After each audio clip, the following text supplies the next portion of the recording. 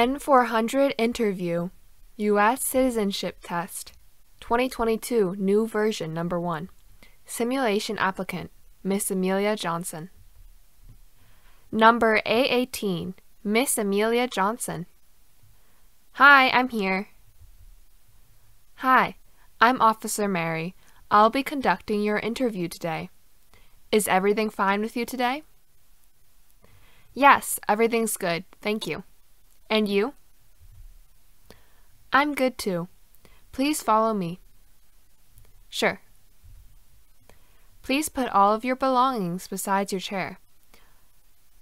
I need to put you under oath. Please remain standing and raise your right hand. Okay. Stand and raise right hand. Do you promise to tell the truth, the whole truth, and nothing but the truth? Yes, I do. Now please put your hand down and have a seat. Okay, thank you. What did you promise? I promised to say the truth. Okay. Do you feel ready for today's interview? Yes, I have studied for it. However, I'm still a bit worried about the history and government test. Don't worry, you will do well. Let's start. Do you have any questions before we start? No, thank you. Do you know why you are here today? I'm here for the naturalization interview. Why do you want to become a U.S. citizen? I support the U.S. government and I want to vote. Can you explain to me how you are eligible to become a U.S. citizen? I'm 28 years old and I have been a lawful permanent resident of the United States for 5 years. Great. Can you show me your green card, passport, and a state-issued ID? Okay, here they are. What is your full name? Johnson. Amelia Johnson. Please spell your last name. Johnsson, Johnson. Do you have a middle name? No. Have you ever used another name? No. Would you like to legally change your name? Yes, I want to change my last name to my husband's last name, Garcia. You want the name on your naturalization certificate to be Amelia Garcia, correct? Yes, correct. Okay, let me update that. Thank you. When is your birthday? September 17th, 1993. When did you get your green card? On May 12th, 2016. How did you acquire your green card? Through my work. What is your country of citizenship? Turkey. Please verify your social security number. 999 10 7890. What is your phone number? 571 321 1234. What's your email address if we need to contact you? Amelia123@gmail.com. What is your current home address? 88235 Oak Street, MacArthur, California, 22308. Can you please give me your current mailing address? It's the same as my living address.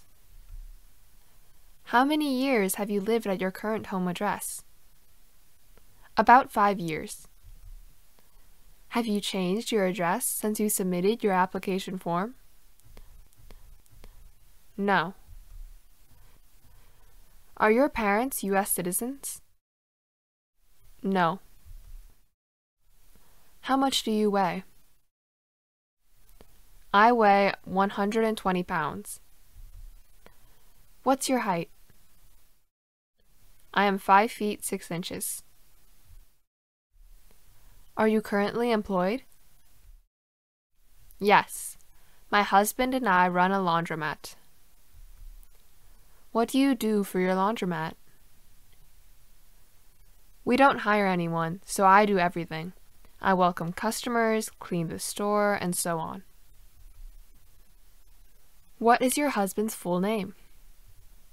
Oliver Garcia. What is his date of birth? June 22nd, 1990. Is your husband a citizen of the U.S.? Yes, he was naturalized in the U.S. in May 2020. What is your husband's country of origin? Turkey.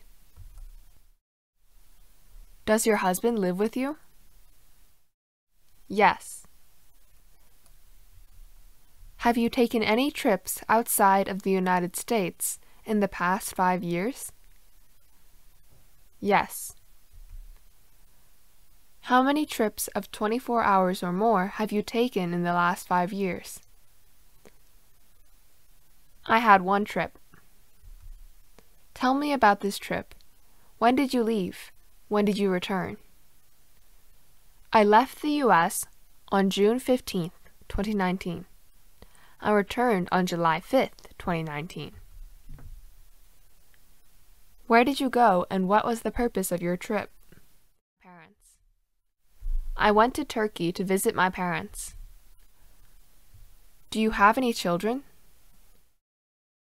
Not yet, but I'll have one soon. I'm pregnant. Oh, congratulations. Thank you. Okay, now we move to the next part of the interview. Okay. Have you ever claimed to be a U.S. citizen? No. Can you explain to me what claim means? It is when someone says that they are a U.S. citizen, even if it isn't true. Have you ever registered to vote in the United States? No. Have you ever had any hereditary title or an order of nobility in any foreign country? No. Explain to me your understanding of hereditary title. Hereditary titles are the titles you receive when you are born. Have you ever been declared legally incompetent or been confined to a mental institution? No. Can you define mental institution for me? It's a hospital for people who have mental problems. Do you have any unpaid, overdue, federal, state, or local taxes? No. What does overdue mean? Overdue means late and not on time. Have you called yourself a non-U.S. resident on a federal, state, or local tax return since you became a lawful permanent resident? No. Do you understand what non-U.S. resident means? It's a person who does not live in the U.S. Have you ever been a member of the Communist Party, any other totalitarian party, or any terrorist organization? No. Have you ever advocated the overthrow of any government by force or violence? No. Do you belong to any organizations or clubs in the United States or any other place in the world? No. Have you ever committed a crime or offense for which you were not arrested? No. Have you ever been put in jail or prison? No. Have you ever been a habitual drunkard? No. Have you ever received income from illegal gambling? No. Have you ever been arrested, cited, or detained by any law enforcement officer for any reason?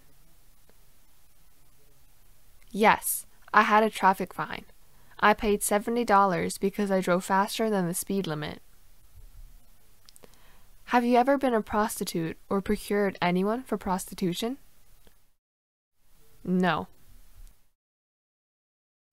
Have you ever sold or smuggled controlled substances, illegal drugs, or narcotics? No. Could you tell me what smuggle means? To take things or people to or from a country illegally. Have you ever married someone in order to obtain an immigration benefit? No. What does it mean to obtain an immigration benefit? To gain things like a visa or green card. Have you ever made any misrepresentation to obtain any public benefit in the United States? No. Explain to me your understanding of public benefit. Money from the government to help you, such as food stamps. Do you support the Constitution and form of government of the United States? Yes. Do you know what the form of government of the U.S. is? Republic. Do you understand the full oath of allegiance to the United States? Yes. What is the oath of allegiance to the United States? A promise to be loyal to the United States. If the law requires it, are you willing to bear arms on behalf of the United States? Yes. If the law requires it, are you willing to perform non-combatant services in the U.S. Armed Forces? Yes.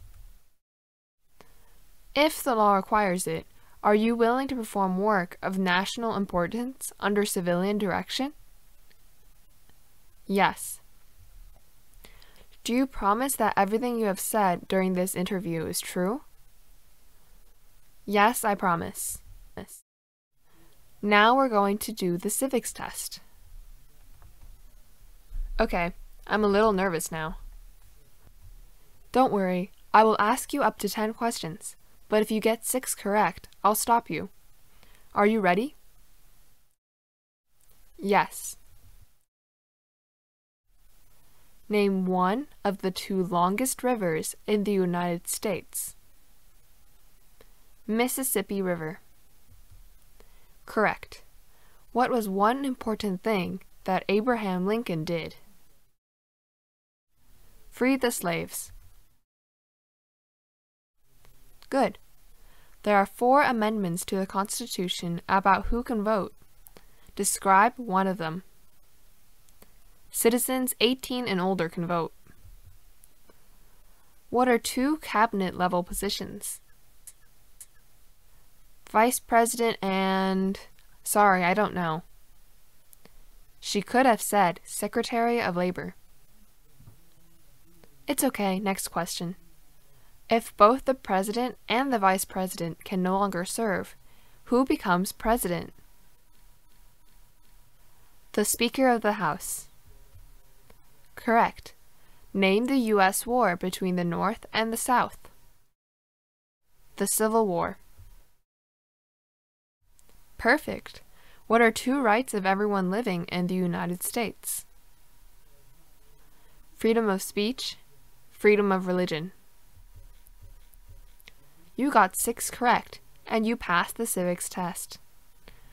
Now let's do the English reading and writing test. Okay. First, read the sentence on the tablet in front of you, please. Where does the President live? Now, I am going to read you a sentence. Use the stylus pen or your finger to write the sentence down on the tablet for me. Okay. The President lives in the White House. The President lives in the White House. Great! You passed the English reading and writing test too. Oh, great! Thank you. Congratulations! You passed the interview. Thank you. I'm very happy, thank you. Take a look at the application on the tablet and make sure everything is correct. Then sign and date at the bottom. Everything is correct. I signed and dated. I'm submitting your application for approval. If there are no other issues, you will get a notice in the mail regarding your oath ceremony date.